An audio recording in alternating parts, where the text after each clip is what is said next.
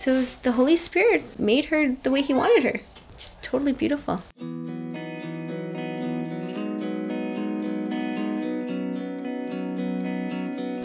Welcome back, everybody. Today is Wednesday of the second week of Advent, and we are celebrating a very special day today. It's the solemnity of the Immaculate Conception. So today we're going to examine St. Alphonsus Liguori's thoughts on the Immaculate Conception. Keep in mind that he's speaking before the Church officially defines this teaching for the entire Church. So what is the Immaculate Conception? It is not the conception of Jesus Christ. The Church is referring to, in the Immaculate Conception, the conception of Mary. So Mary was conceived by natural means between her parents, and at the moment of conception, she was preserved from the stain of original sin, and she was born in sanctifying grace by a singular grace given to her from God through the merits of her Son, Jesus Christ. So this is a special grace given only to Mary. It's been given to no other. So to clarify and tighten up the language that I use, let's look at the official proclamation of the Church. In 1854, Pope Pius IX defined this belief. We declare, pronounce, and define that the doctrine which holds that the Most Blessed Virgin Mary, from the first moment of her conception, by singular grace and privilege granted by Almighty God, in view of the merits of Jesus Christ, the Savior of the human race, was preserved free from all stain of original sin, is a doctrine revealed by God and therefore to be believed firmly and constantly by all the faithful. Okay, well, in reading these readings today, I found that he does speak a lot about Our Lady. Obviously doesn't really reiterate what the teaching of the Immaculate Conception is, but he does share some really beautiful insights. And he quotes other saints. The first one is St. Gregory. St. Gregory says that an enemy cannot undertake to appease his judge, who is at the same time the injured party.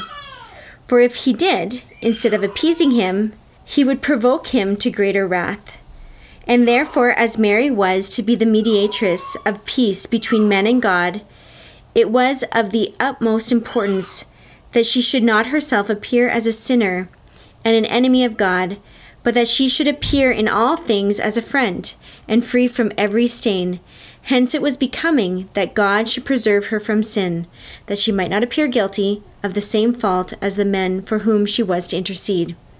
So I just find this so interesting because obviously as our mother, she is to be our advocate. She's the one that kind of, goes before us and kind of softens the heart of the Father on our behalf. And I think of it a lot, like if I ever had like something serious or grave, like who would I go and tell? Usually it was my mom first, right? Because my mom could then go and like appease my father and then things would just go over a little bit better. But it's true. I see that all the time, even in our home. Like the kids always come to me. Right? It's true. Janelle is the perfect advocate here in our home. She softens my heart when the requests of our children come through you. Right. But the thing is, I am not a perfect advocate like Our Lady is. Right.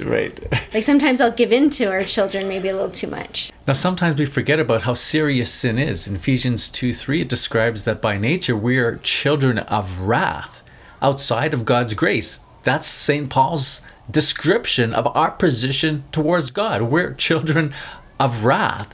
So we deserve eternal separation from God. So when Mary is given this special grace to be conceived without original sin, she has never known the position that we are in to be separated from God. She's the only one in heaven who can say that she has always been in friendship with God.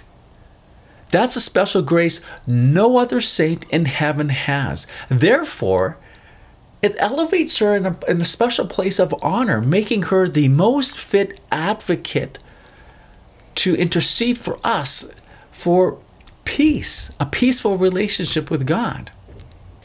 St. Thomas, who says that it was necessary that he, who came to take away sins, should be separated from sinners as to the fault under which Adam lay. But how could Jesus Christ be said to be separated from sinners if he had a mother who was a sinner? A point to consider, would it be fitting for God to choose for himself a mother that was an enemy of his?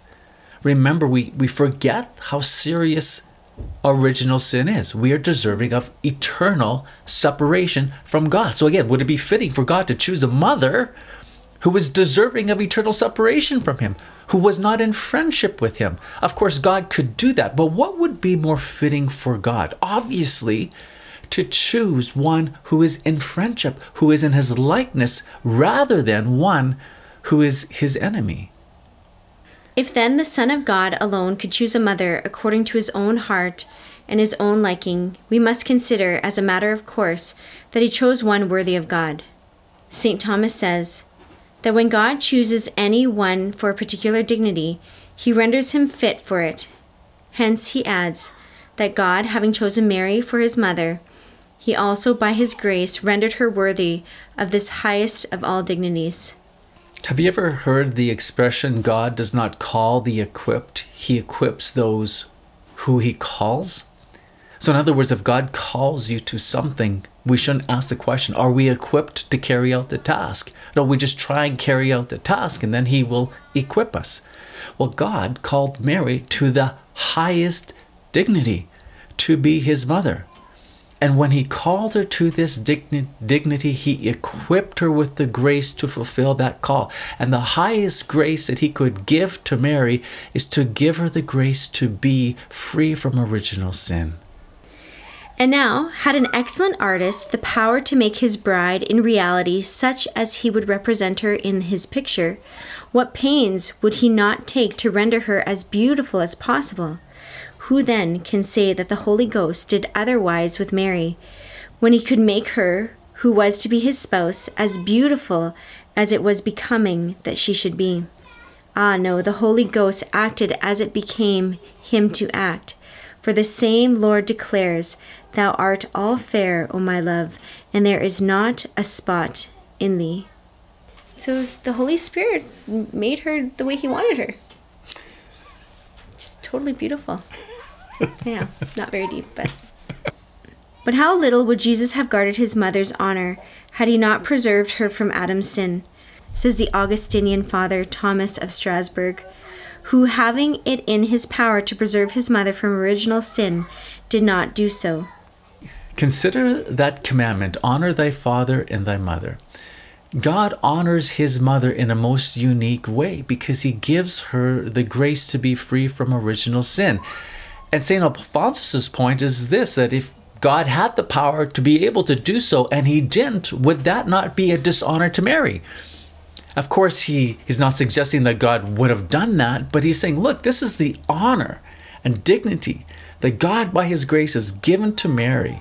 He's honoring her and fulfilling one way that commandment to honor thy father and thy mother. Interesting thought, anyways, worth thinking about. If God asks us to honor our mother, doesn't he honor her as well? So friends, those are our thoughts about the Immaculate Conception. We're going to welcome you to pray the rosary along with us, but today I'm offering you a special rosary. It's a brand new one. I really would encourage you to click on it because I think you'll be surprised about what we have to share with you. So the link is going to be right up there. Comment below what stood out to you and why, and we will see you tomorrow. If you'd like all our future videos emailed to you upon release, head over to kenandjanelle.com and sign up. And also please consider joining our Patreon team. By supporting us monthly, you help us continue our ministry in proclaiming the beauty of the Catholic faith to a hurting world. Every pledge does make a difference, so thank you for your consideration.